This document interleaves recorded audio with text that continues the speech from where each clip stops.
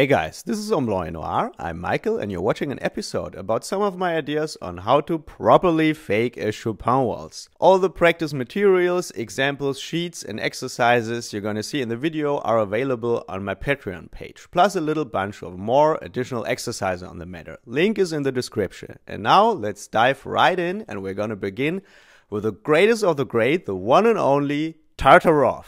What? Don't tell me you never heard of this guy.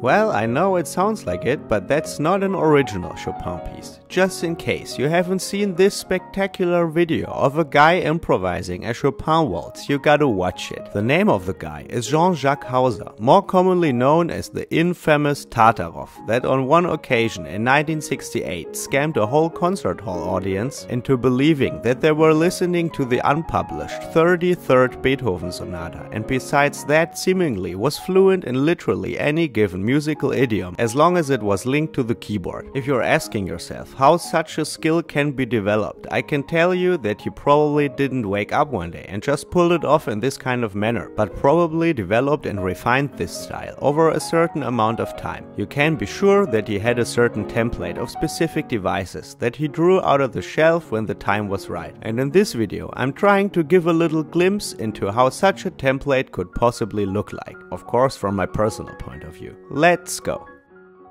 Just like in Baroque improvisation, one starts with cadences, as these are important stylistic signifiers. A 5-1 cadence won't finish every phrase, but definitely a lot of phrases, so I guess it's clever to have a good stock of ending melodies above this progression. Here is a bunch of examples, always in major and minor.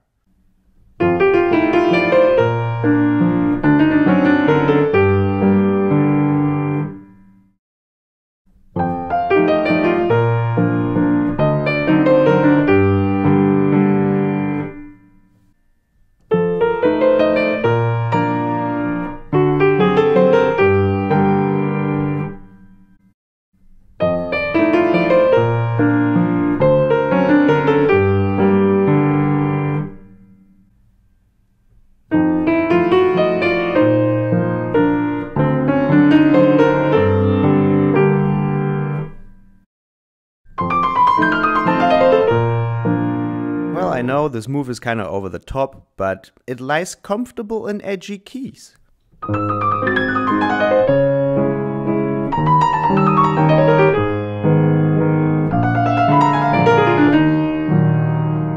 G minor though feels like this. A prolonged cadence makes an exchangeable 4-bar segment and would include the cadential 6/4 and a chord approaching that thing. And as there is a whole repertoire of precadential chords, I'm gonna give several examples. So here's some licks on 4-bar cadences.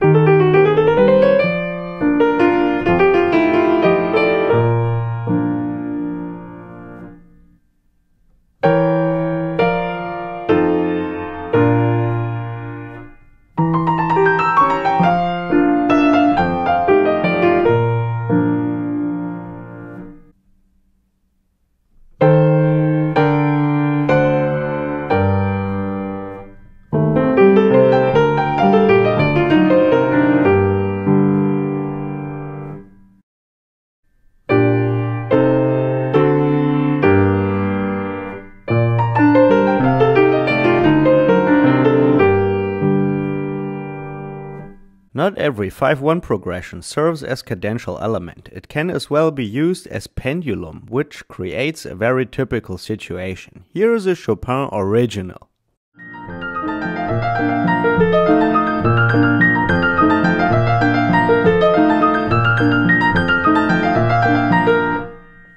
I don't know how, but somehow I recorded it in the wrong key. So it's actually in A flat, and there is extensive use of this lick in his Opus 42 Waltz. And how fast is this actually? You just want to quit the piano, honestly. And there is a strikingly similar 5-1 pattern in his Opus 34 number 1. Needless to say, 5-1 patterns like this work as well in minor keys.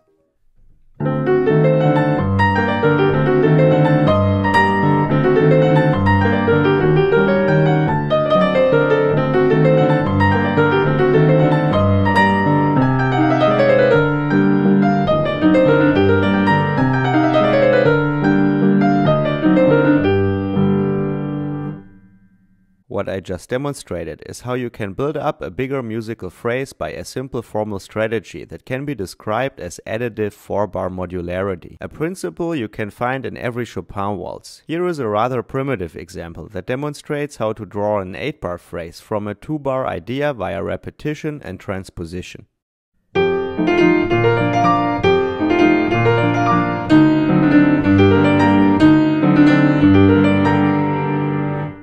Now I want to refine this idea a little bit. The minor phrase is gonna answer with a new motive as contrasting idea. Afterwards, I pick up the same major phrase again and close via 4-bar cadence. And just by doing this, I obtain a proper closed 16-bar period that can be inserted at any point.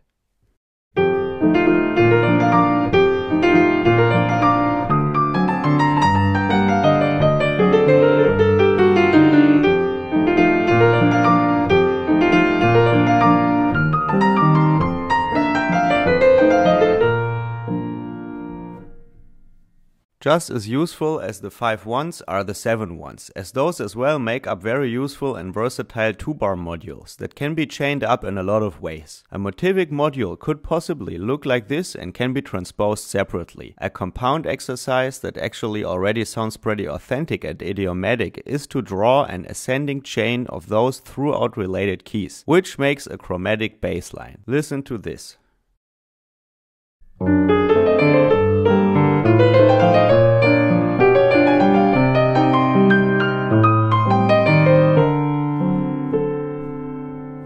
And here is another one, and this time I'll stretch it out into a 16-bar phrase, as you would see in an original waltz. The score this time is presented in the form of a partimento.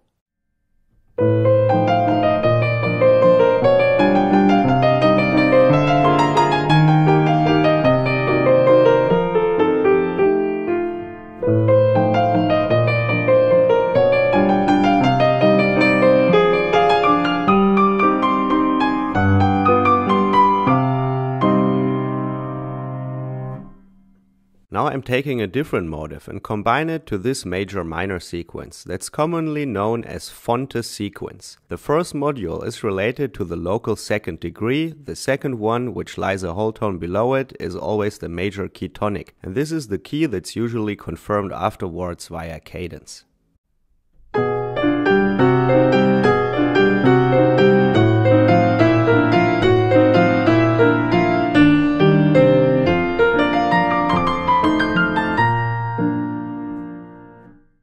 In the Nocturne, where I borrowed this motive from, Chopin's not just doing that Fonte thing, he's as well pushing that motive down the chromatic scale for a bit, which is kind of a radical move that sounds awesome, and like most chromatic styles is pretty much transposition friendly.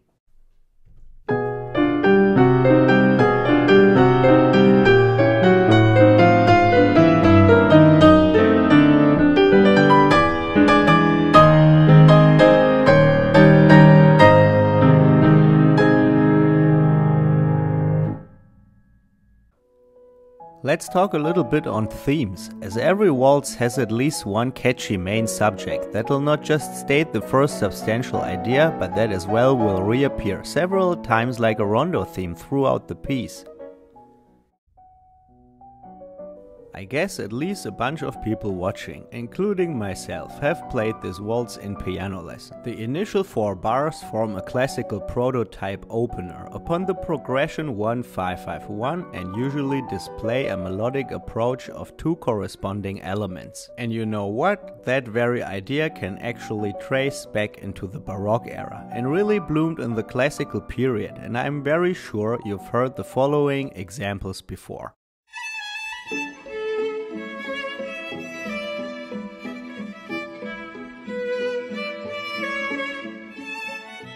And I guess this one is as well very popular.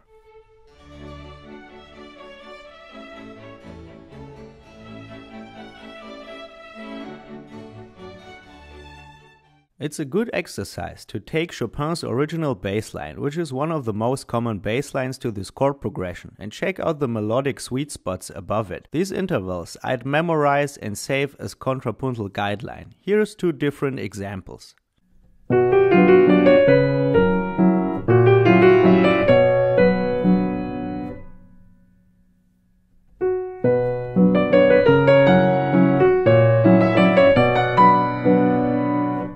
A good melody normally doesn't just apply arbitrary chord tones, but follows a certain outer voice scaffolding with preferred sweet spots.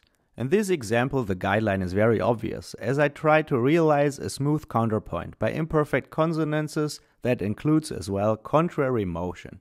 And now I show how to draw a 16-bar theme from this opener. That's gonna follow a formal shape that is very common in Chopin's music in general. The antecedent itself usually displays a sentence structure that's driven towards a half cadence. The consequent though picks up the initial idea again and then closes with an authentic cadence. As I want to be precise, I'm gonna put together a concrete example. I'm taking the 4-bar 1-5-5-1 as initial idea. The 5th bar typically inaugurates a motion towards the half cadence at the end by continuing and increasing the motivic drive and eventually dissolving it into a stream of 8th notes after the peak. The consequent is a little easier to create, as it just picks up the opener again and closes via a 4-bar cadential module, in this case a 3-4-5-1 cadence. Let's listen to this.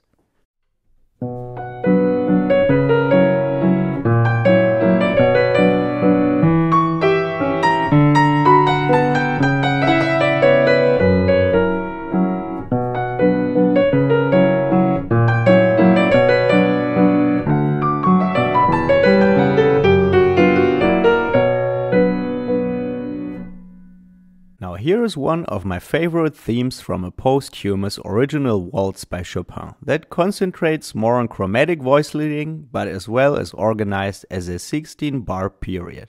Sounds swell. Let's listen now.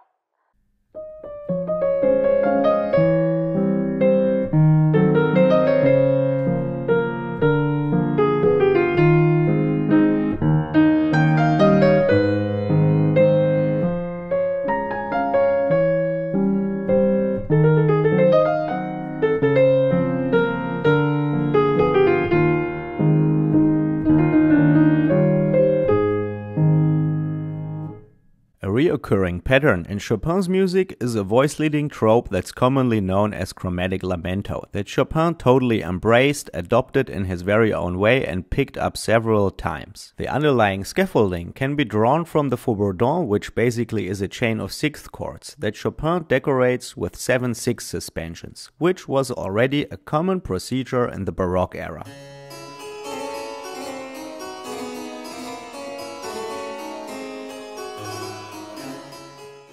For a piece that's located in A-flat major, this is kind of a daring entry, as this bass line seems more appropriate to F minor, but Chopin chose to close both 8-bar phrases with cadences confirming A-flat. So there is a certain ambiguity in all that, which makes this piece so original. A very good way to practice this progression, in my opinion, is treating it like a chaconne bass to find the melodic sweet spots and to experiment with multiple melodic variants. There is a lot of hints pointing to the idea that Chopin himself was probably working like this as well, and not just in this singular piece. There is quite a bunch of pieces that very obviously suggest this kind of process, and these pieces come pretty close to what I conceive as chaconne. It's almost like a secret subgenre in Chopin's music where he repeats the same bass line multiple times with different melodic variants. And as well, his most famous piece to me seems to reflect this procedure as well. Really, give it another listen with this kind of new framing. Just a little side note, let's get back to business. For my own experimentation, I modified this bassline in a way that it would resemble rather more the shown 16-bar period with the antecedent as sentence and focused more on the key of F minor. And from that I created my own stuff. Here is one version that I was really pleased with.